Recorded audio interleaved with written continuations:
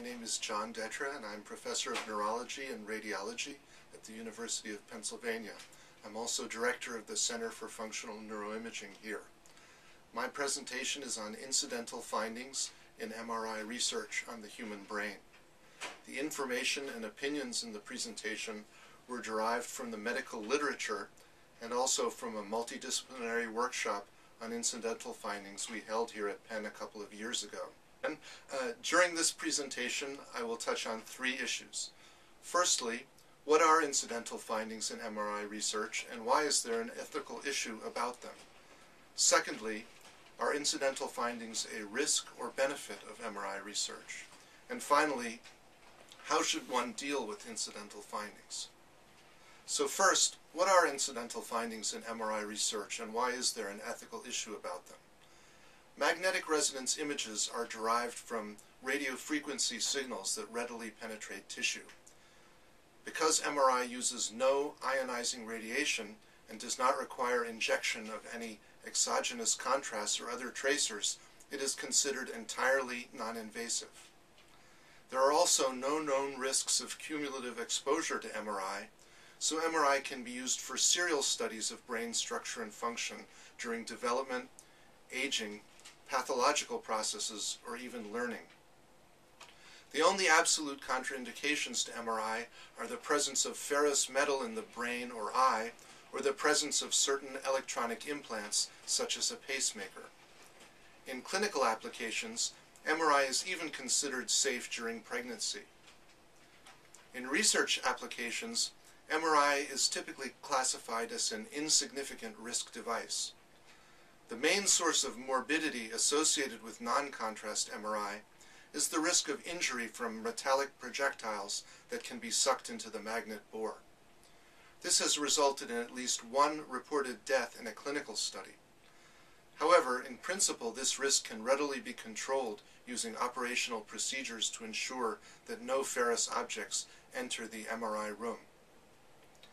The non-invasiveness and versatility of MRI has also made it an increasingly popular modality for brain research. The relative ease and low cost of imaging regional brain function with bold fMRI as compared to prior PET methods spurred an explosion in its use as a research tool in basic and clinical neuroscience for studying brain structure, brain function, and brain behavior relationships. Although the MRI procedure itself carries little risk, MRI scanning is capable of revealing previously unsuspected neuropathology in subjects who are scanned for research purposes. Detecting brain pathology is the expressed intent of clinical MRI examinations, but it is really not the objective of research MRI, in particular when this research is carried out in healthy subjects. When some type of unexpected abnormality is found, it is called an incidental finding. Although most incidental findings may have little or no clinical significance, some incidental findings may have immediate implications for the medical status of the person in whom they are found. Incidental findings are commonly recognized in the setting of clinical care and are therefore an accepted consequence of medical evaluation.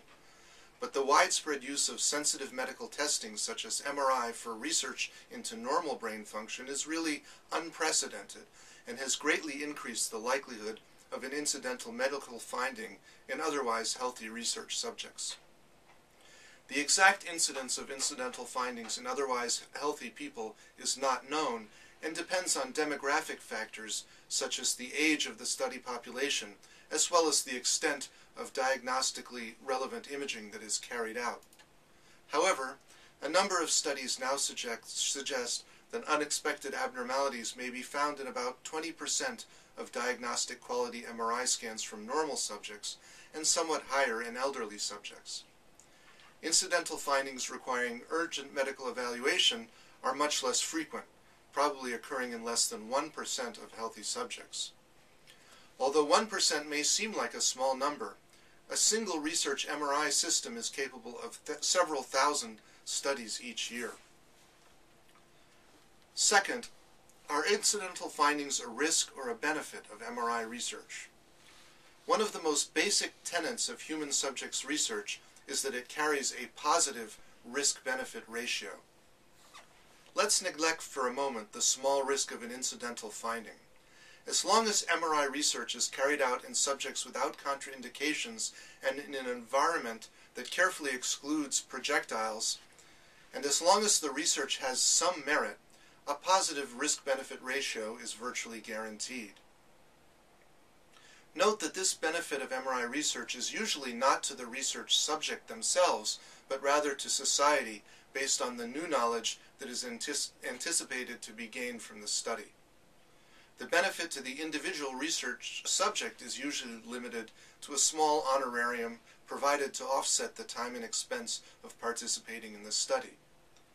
This was the premise under which nearly all human MRI research was carried out until recently. Now let's consider the risk-benefit ratio, including the possibility of an incidental finding.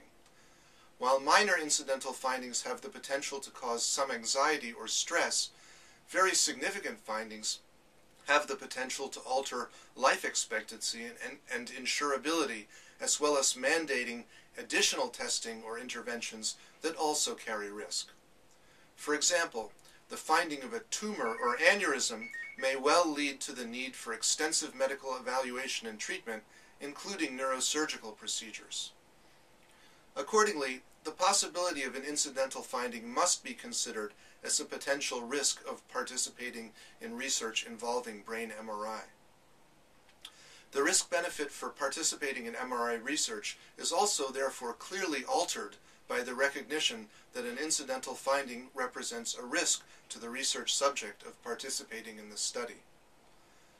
On the other hand, if a life-threatening incidental abnormality is discovered and treated, it could also be considered as a benefit of participating in the study.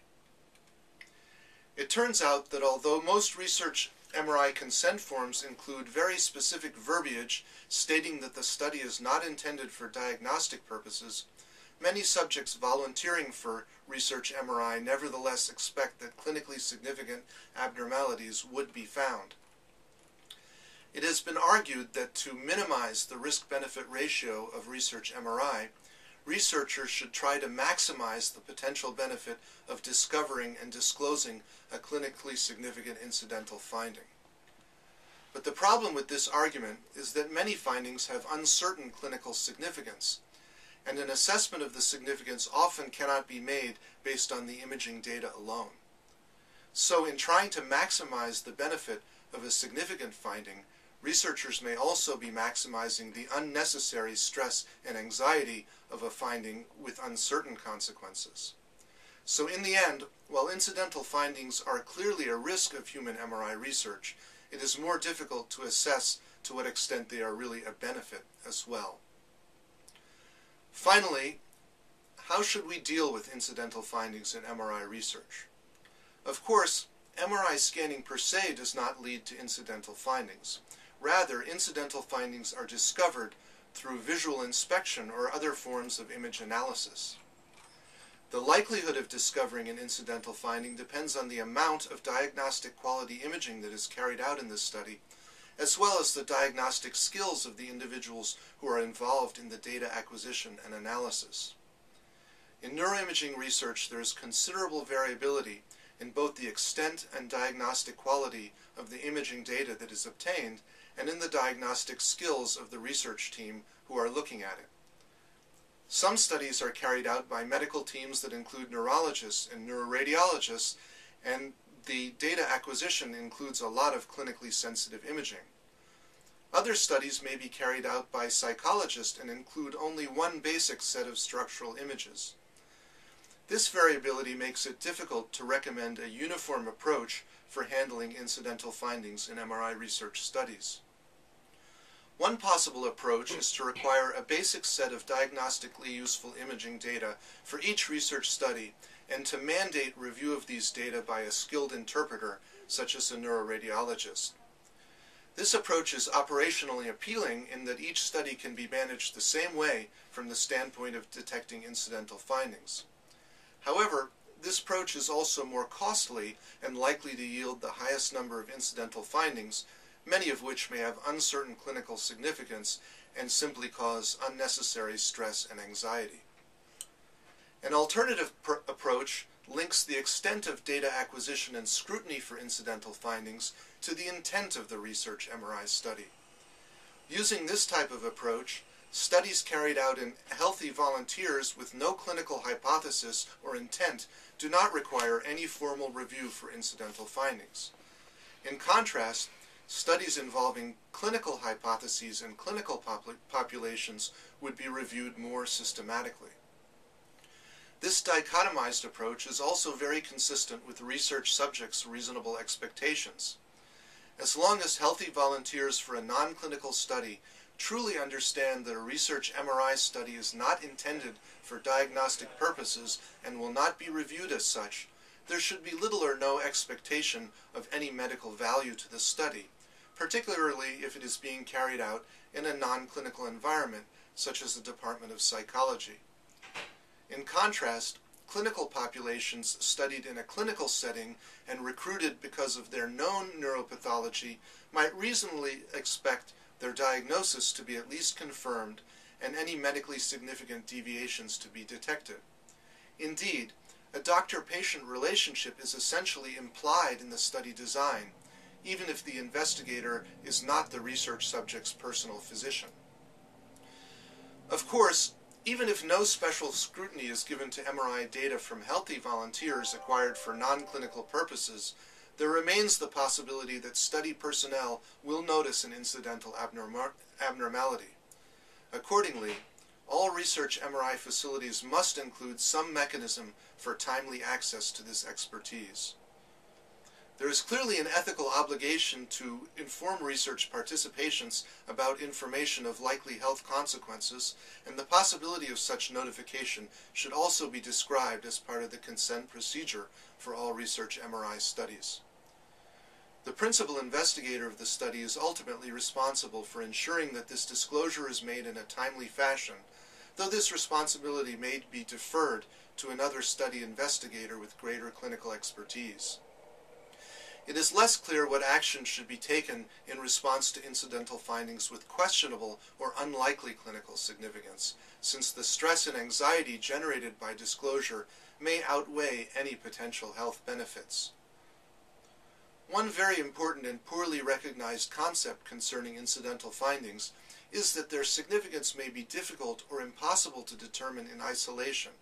It may depend critically on the patient's medical history and symptoms. For example, if a subject has had a history of fluctuating neurological symptoms, a few small lesions in the white matter could mean that the subject has multiple sclerosis, but without those symptoms it might mean nothing of any consequence. As a result of this, the significance of an incidental finding for any individual is really best determined by their personal physician in the context of their complete medical history. Furthermore, the process of evaluating and managing an incidental finding may take months or years and is also optimally carried out under the direction of the individual's personal physician. To respect the privacy of research subjects, information about incidental findings should be given directly to the subjects themselves or to their guardian. It should then be up to the subject and their guardian to determine whether to pursue it further through their healthcare provider, though the investigator should endeavor to assist in this process to whatever extent possible. Some have suggested that research subjects should be offered the opportunity to opt out of being notified of incidental findings. However, this approach places the investigator in a difficult position of judging what severity of findings would prompt the confirmatory contact and how hard to push the subject to reconsider their opt-out position. It is not clear that it is really necessary or even desirable to allow subjects to opt out of notification. In the absence of evidence that subject recruitment for MRI research would be dramatically reduced unless subjects are offered the opt-out alternative, a more straightforward solution to this issue would be to have such subjects opt out of being research subjects altogether. In conclusion, the potential for an incidental finding of definite or possible clinical significance is a predictable risk of participating in MRI research, and procedures for detecting or verifying incidental findings and disclosing them to research subjects must be included in research protocol and consent processes. Incidental findings can adversely impact subjects by causing anxiety or requiring additional evaluation and treatment with additional risk. Although there is some potential for health benefit if a life-threatening finding is observed and successfully treated, the clinical significance of most incidental findings is uncertain, so it is unclear to what extent screening for incidental findings is truly a benefit for the subject in participating in the study. This presentation is focused on the issues of incidental findings in MRI research of the human brain, but of course, these same issues also apply to research in other parts of the body.